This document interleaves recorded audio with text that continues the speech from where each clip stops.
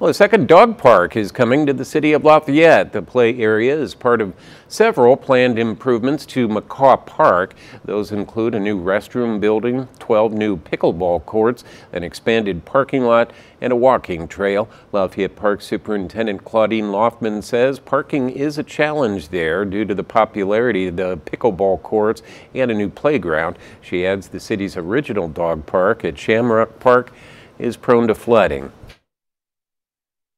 Shamrock Park has been a great facility, but let's face it, it's in an area that floods often, so that can be a real challenge. Well, the city is paying about $150,000 for design and project management services. Construction is expected to get underway soon and finish late next year.